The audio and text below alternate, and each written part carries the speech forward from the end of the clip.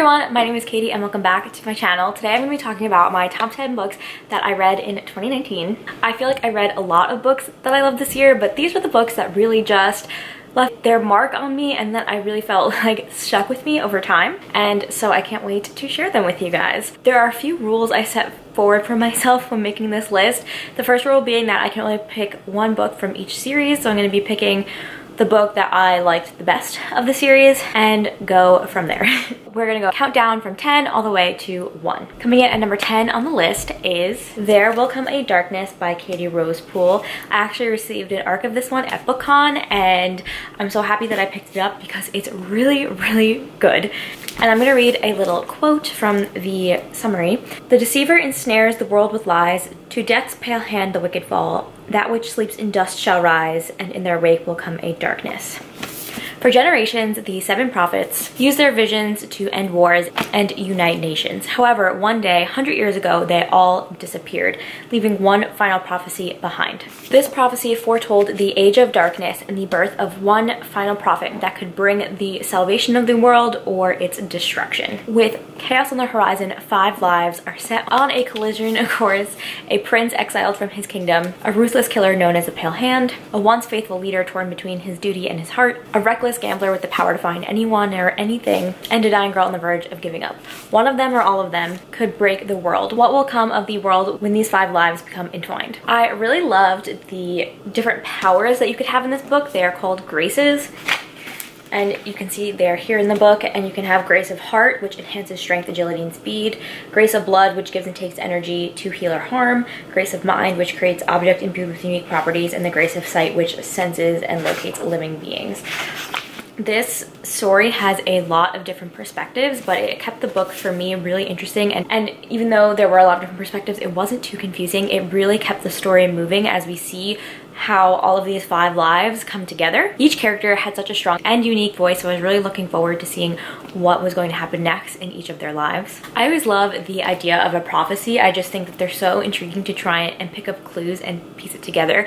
And we learn like the final prophecy at the end of part 1, and I really just like loved reading that over and trying to see if I could figure out what was going on. And I just love when prophecies are turned on their head. I just think it adds an element in the storytelling that can work really well when done right, and this prophecy was definitely done right.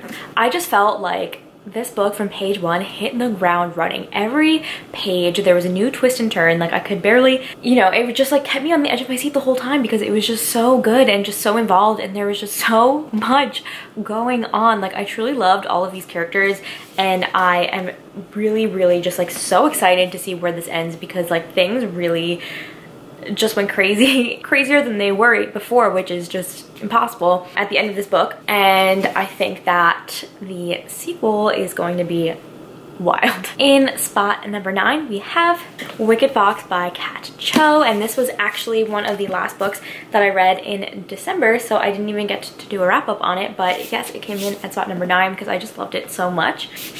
Gu Myung is a Gumiho, otherwise known as a 9-tailed fox that eats the soul of men to survive. However, she's a little different because she's only a half a Gumiho. When she comes across a young boy, Ji-hoon, in the woods being attacked by a goblin, she takes a risk and saves his life. However, this leads to her losing her fox speed, which is her Gumiho soul that she needs to survive. When they next meet, they are drawn to each other, but Myung must find a way to restore her fox speed to her soul before the next full moon, or else she will die. And so she must choose between her immortal life or Ji-hoon's immortal life. This book was just so cute, and I've heard that it's kind of like a fantasy K-drama, which I haven't watched any K-dramas, but like I think I want to after reading this because I'm just so intrigued. The pacing was great. Like there was never a dull moment. There was always some other twist and turn that was like shocking, and it was just a lot of fun. I really enjoyed it. I really enjoyed learning about different aspects of Korean culture, and we do get like a glossary in the back, so I feel like I learned like a lot of cool terms and learn more about mythology that I wasn't familiar with at all before reading this. I think it's really great that reading can expose you to different cultures and stuff like that. I thought the romance between Myung and Ji-hoon was just like so freaking cute. Like it was adorable. I loved all their interactions. It was just so sweet. And Ji-hoon is like the softest boy, and I love some good soft boys in literature. This book also really explores a lot of family dynamics in terms of just like feeling like you've been abandoned by your family or isolated by your family. A lot of good like mother-child dynamics it talks about. It's not just about Mi-young and Ji-hoon's relationship, even though that is a big part of it. It really, I think, this book focuses on family dynamics and a lot of different family dynamics, and I think that's what made it really enjoyable for me, is we kind of see these two characters work through their issues with their families and how it affects them as a person, and it's just really, really well done and really heart-wrenching. Like, I felt like I was tearing up every few pages or so just because of like how touching and emotional this book was. Like, it was just really good. We have The Daughter of the Pirate King duology by Trisha Levenseller, which is Daughter of the Pirate King and Daughter of the Siren Queen. But for this one, we'll just go with Daughter of the Pirate King. 17-year-old pirate captain Alosa allows herself to purposely be captured by an enemy pirate ship in order to retrieve an ancient hidden map that leads to untold treasures. She is a ruthless pirate, and there is only one thing standing in her way: first mate Raiden. The two dance around each other as Alosa tries all of her tricks to try and retrieve the map, but Raiden won't let her get away that easily. I absolutely adore all of Trisha Levenseller's work. She is now an auto-buy author for me. I am just like, I love everything that she puts out, and I think I honestly would maybe want to reread this in summer because I read this for the first time on audio, and I think it'd be cool to reread it physically and annotate it. But yes, it's just like a swashbuckling adventure, and like Alosa is such a strong lead character. She's so badass. She is not afraid to go after what she wants, and the dynamic between her and Raiden is just great.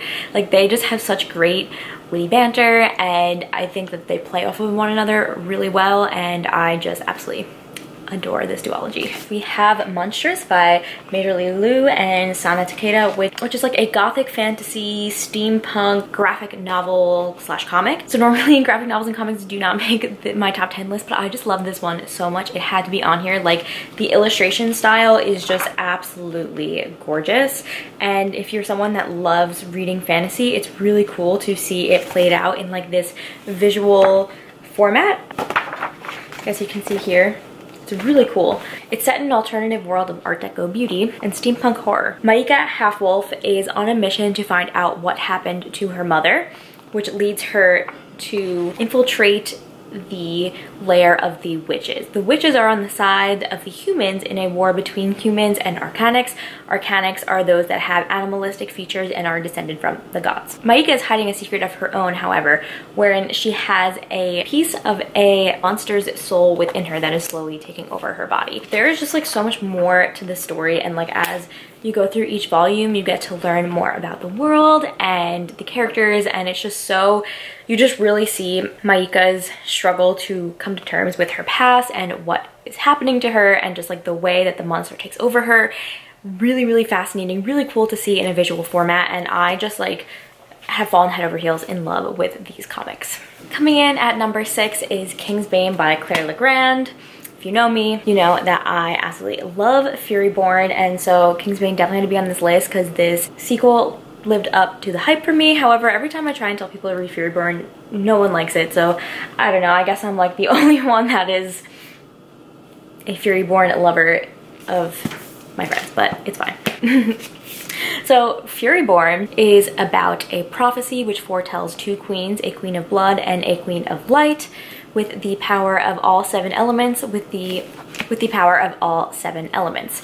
The Queen of Blood will bring about ruin and destruction, whereas the Queen of Light can save the world. When assassins ambush Riel Darden's best friend, also the Crown Prince, she reveals that she has the ability to perform all 7 kinds of magic, and so she must undergo trials to prove that she is the Light Queen and not the Blood Queen. If she fails, she'll be executed. 1,000 years later, the legend of Queen Riel is that, just a legend. Eliana Farracora is a servant in the Undying Empire, and as a bounty hunter, she thinks that she is safe from the dangers of the Empire. However, when her mother is captured, she must team up with a rebel captain to get her back. As Riel and Eliana span in a cosmic war that span millennia, their stories interact in shocking ways. Loved Furyborn, and then Kingsbane blew me away even more. Like, just the way that these two stories interact and connect, it connected in ways that I did not think possible, that I did not see coming, and it just kept me on the edge of my seat.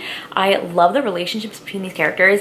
The thing especially that I love about this is Eliana and Riel are both very, very flawed, and you can see that these characters do not make the right decisions like a majority of the time, and it just leads to such an interesting story because they're a powerful woman, and yet they are like angry and they do things out of spite, and it's just like, it's almost like you can kind of see them moving in anti-parallel paths where one is moving more towards villainy and the other is moving more towards being heroic, and just like the choices that they make and the things that they do to the people around them, all of these interactions are just like very well played out, and it's a book where I have a lot of theories on what I think is going to happen. And so I just truly like adore this series, and like there was a plot twist in here that like completely took me by surprise. Like, it was so shocking that I cried while reading, and I don't cry while reading a lot, but like this one just like left me sitting there in shock, and I'm like, what just happened? Like, it was so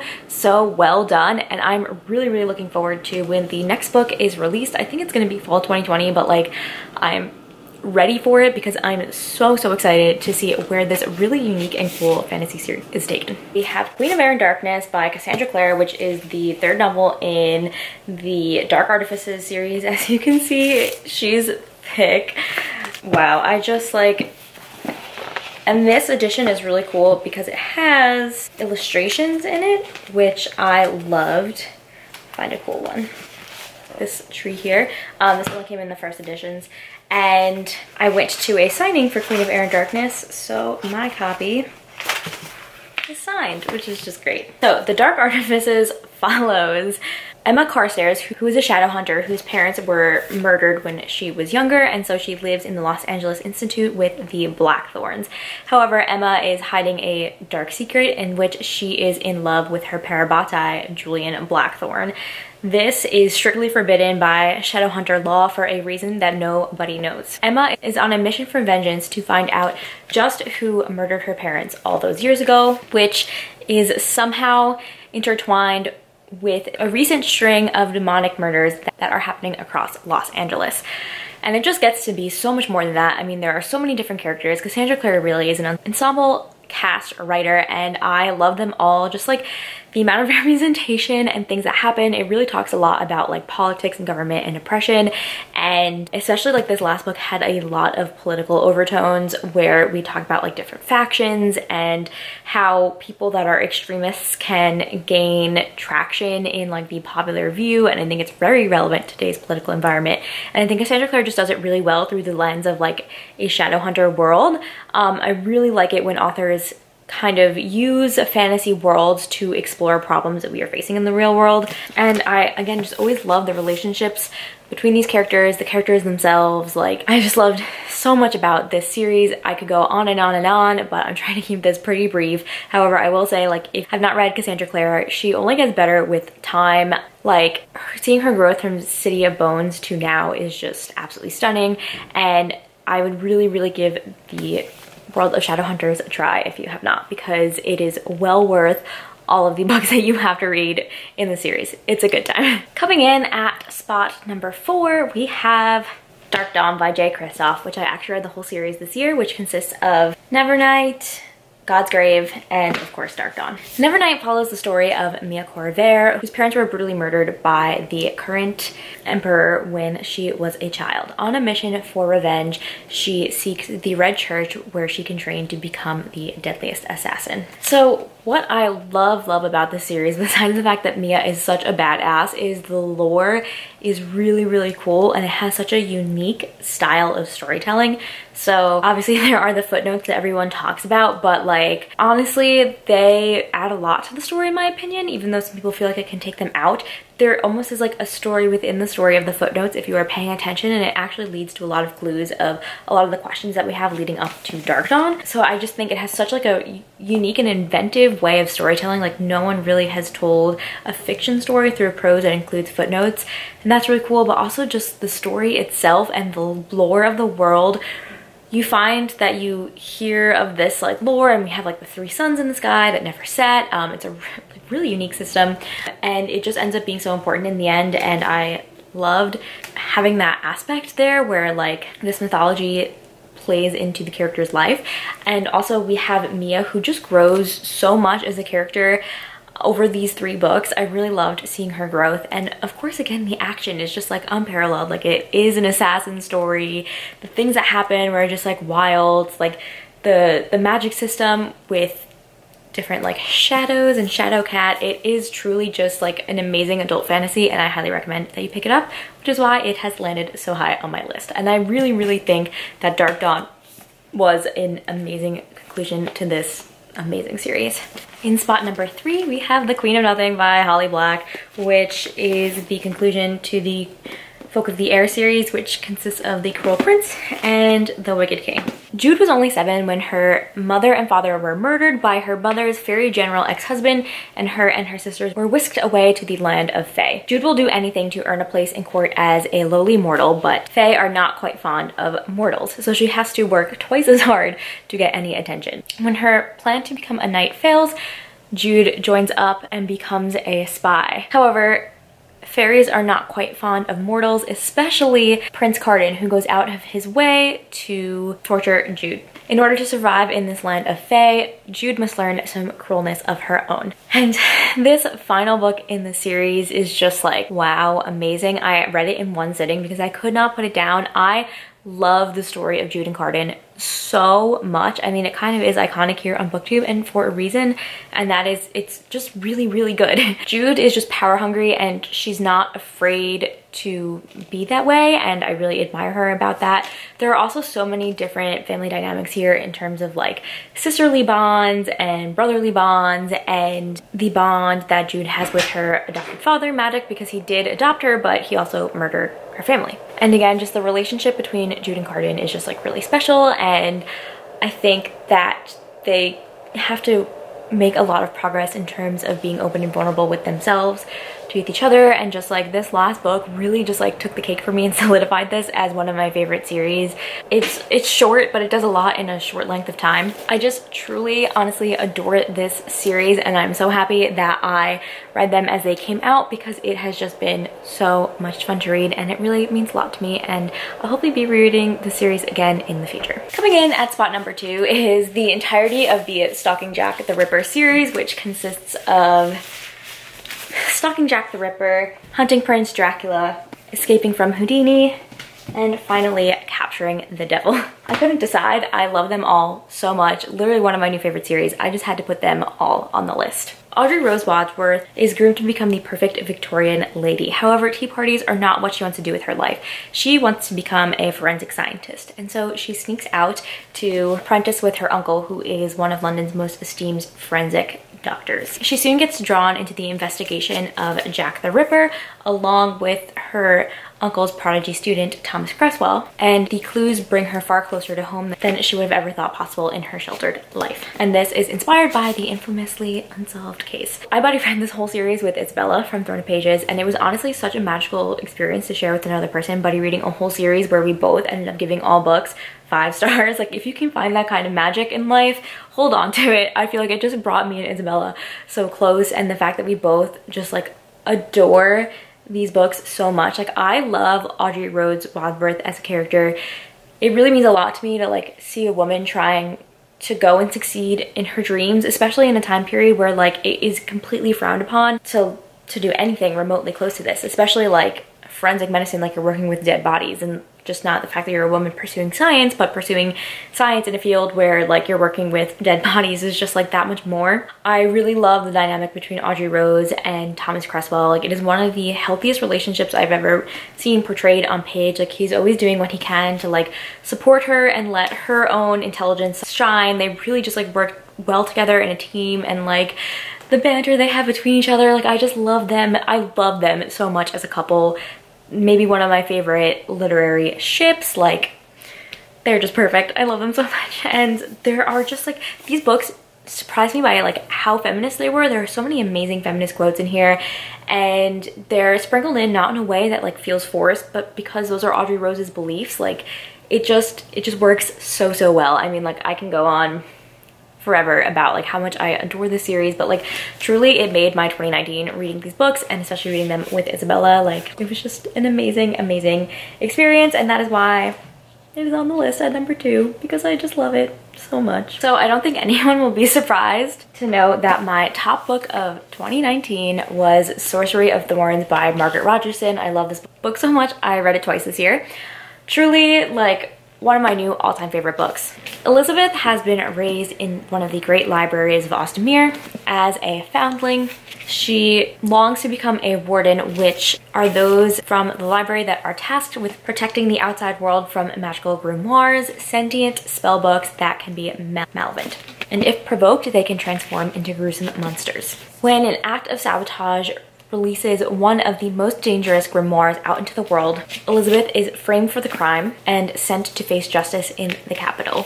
With no one else to turn to, she must turn to her sworn enemy, Nathaniel Thorne, a sorcerer, when Elizabeth has been raised her whole life to believe that sorcerers are evil. Elizabeth and Nathaniel, along with Nathaniel's demonic servant, Silas, find themselves entangled in a centuries-old conspiracy to bring the great libraries down in flames. I just love these characters so much. We have Elizabeth, Agent of Chaos, Scrivener, which like, if you know me, I'm an agent of chaos, so I really relate to her in that aspect. And then Nathaniel is just like so sarcastic and witty, but he's hiding a lot of emotional pain. And then of course we have Silas, the demonic servant, who is just great. Like, he's one of my favorite characters as well. I mean, I love all the characters, but I adored them all, and I love seeing their dynamic and relationship as it balloons. I was honestly just spellbound and captivated the entire time reading this book. Margaret Rogerson has really beautiful lyric prose, and I think one of the reasons that this book just stuck so much with me is because it is a book about a love of reading and like what it means to really love books. The setting of a magical library is just like absolutely perfect, and these spell books that are sentient and like have feelings, like it's just great. And I don't know, there's just, I wish I could talk better about my favorite books, but I'm just in like an emotional puddle because I just like really absolutely adored this book. This is like the perfect book for me, and like I just loved it a lot, mean a lot to me, and that's why it ended up in the #1 spot for my top books of 2019. And so it's been a journey. Those were my top books of 2019. I really just feel like I read a lot of really cool books this year, and I'm so happy to have enjoyed my experience reading all of these and these top books that really just meant a lot to me. Leave a comment down below with what your favorite book of 2019 is, and in the meantime, have fun, read some books, and catch you guys in the next one.